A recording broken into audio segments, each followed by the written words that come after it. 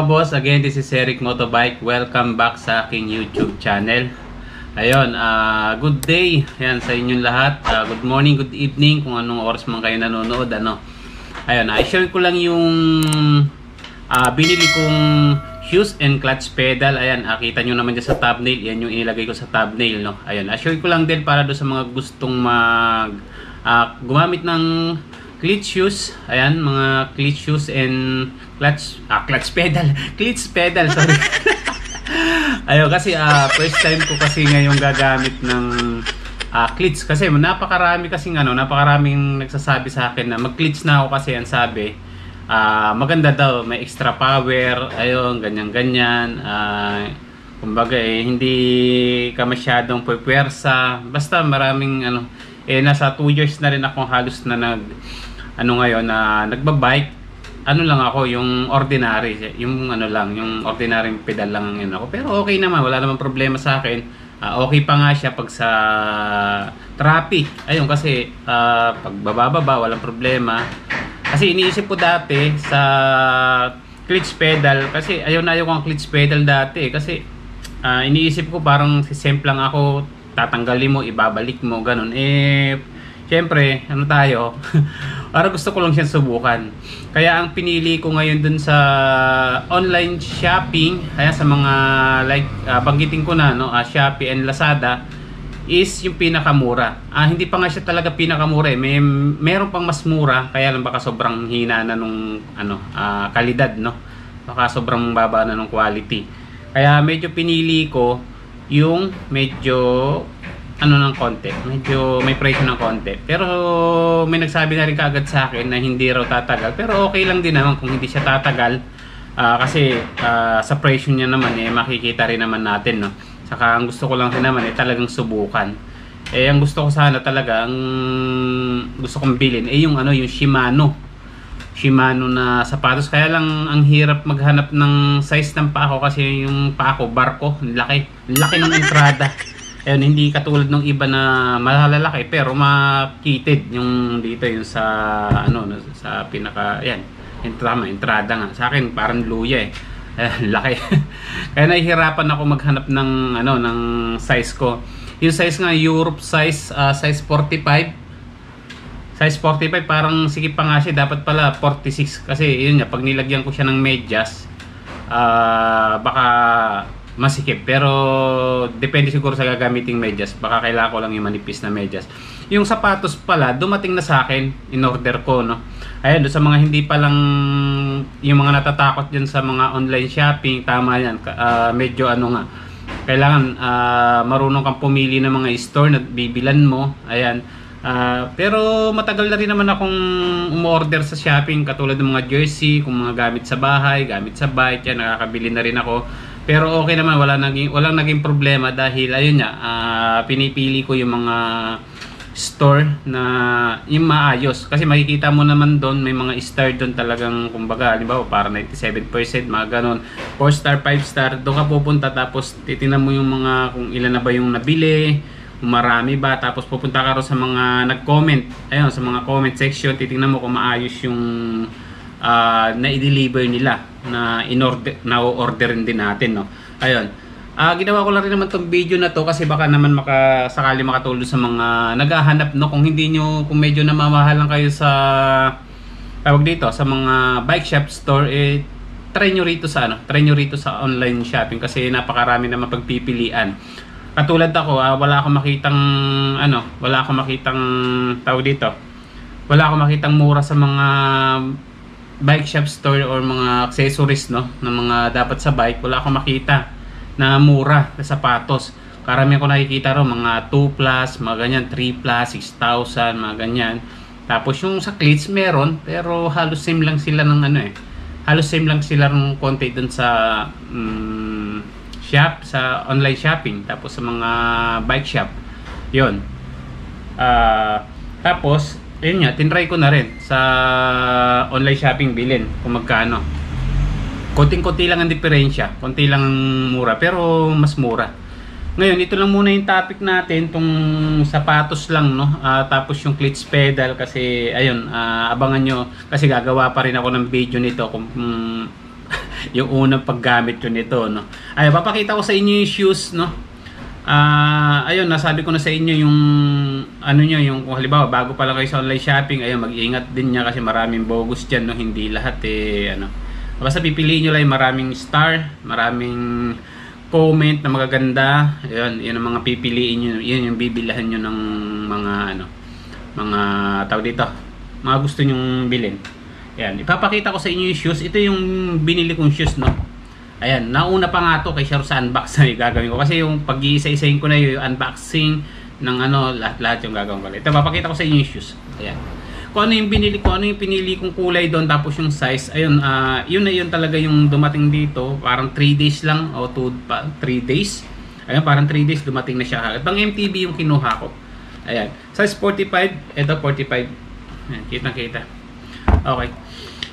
At yung yung tawag dito, yung sa Cleats pedal naman, papakita ko na lang kung saan ako store bumili, no. Bali, screenshot ko rito, papakita ko sa inyo kung saan ko siya binili. At baka sa mga nagbabalak diyan na mga tawag dito, mga gustong mag-Cleats, gumamit ng Cleats at medyo kabusang budget sa mga branded, no. Baka gusto nyo rin try. Ayan. Hindi ko naman kayo sa pinipilit, sa inyo yung kung talagang ano, no. Kasi wala pa rin naman kayo sa akin masyado makukuha ngayong idea. Ang sa akin lang naman yung presyo lang. Kasi talagang mababa. Itong sa presyo ng sapatos na to is excuse me, 1,000 nga to eh. Pero sa shop, sa Lazada is 666 pesos lang siya. Ngayon, nung naghahanap na ako ng ano doon, ng size ko, wala na akong makita, kaya sold out na. Ang ginawa ko, pumunta ako sa Shopee, nakita ko rin kay Shopee na yun, may nakita pala ako na ano doon na sapatos na gusto ko. Yun nga, 1,000 pesos na siya. Ang laki. Parang naisip ko tuloy, baka nakita nung may store doon sa isang store, baka pinakyaw niya kay Lazada, tapos inano niya kay Shopee. Parang gano'n ko. Kasi laki, 600 tapos naging 1,000 pagdating kay Shopee. Napakita ko sa inyo yung yung tawag dito, yung store na pinagbilang ko, no. Yan, sa malalaki ang paa na katulad ko.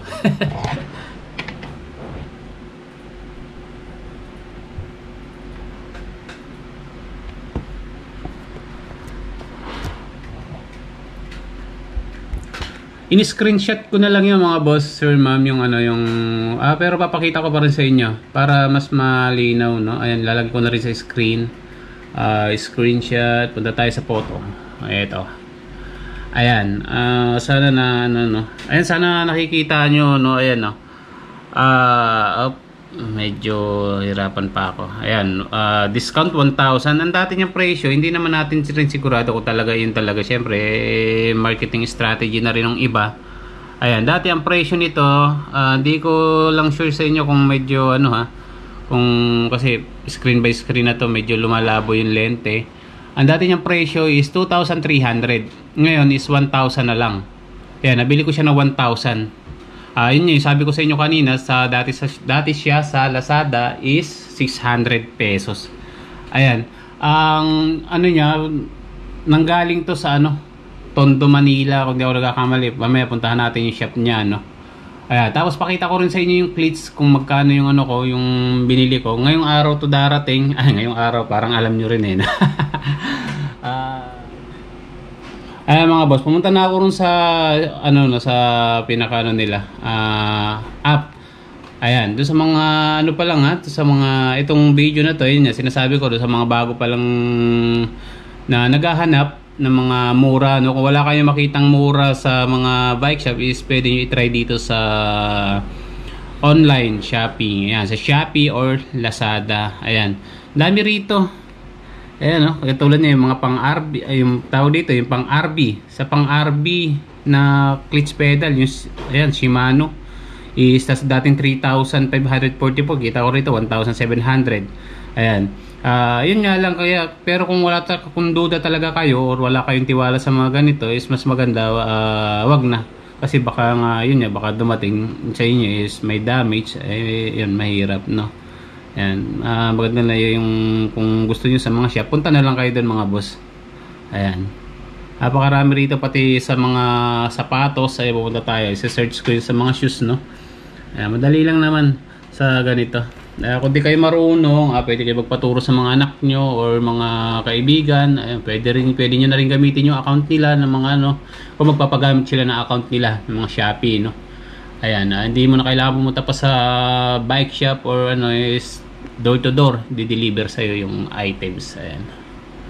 Punta naman tayo sa mga ano ba to? Shoes. Ito, yung mga shoes, napakarami rin dito. May mga mas mura pa nga doon sa binili ko.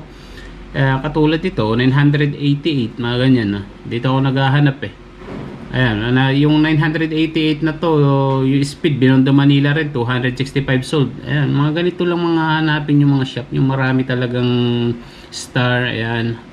Tapos syempre, puntahan nyo nga yung mga comment section. Marami rito. Ayan. Ayan, yun. Tapos syempre, ano to, COD, cash on delivery, bayaran mo pagdating sa bahay mo. Okay. Ayun, sinure ko lang yung aking biniling tawag dito, Cleats shoes and Cleats pedal, no.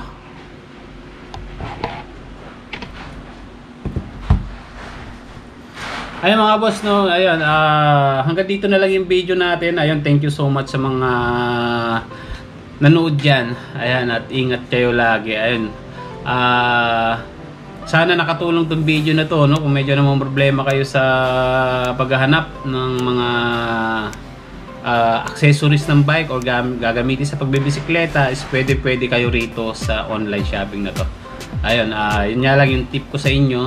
Piliin nyo lang yung mga store na marami nang bumili. Ayun, yung may mga maraming star. Ayun, tingnan nyo rin yung comment section kung ano ba yung ano doon, mga feedback, no. Ayan, para magkaroon kayo ng peace of mind pag umorder kayo ng inyong items. Ayan, para walang duda. Ayun, hanggang dito na lang yung video ni EricMotobike. Ayan, at kita-kita na lang ulit tayo sa mga susunod na video. Ayan, pwede rito sa online ulit at pwede ulit sa bike shop. Okay. Ayan, love you all, God bless. Ayan, mama.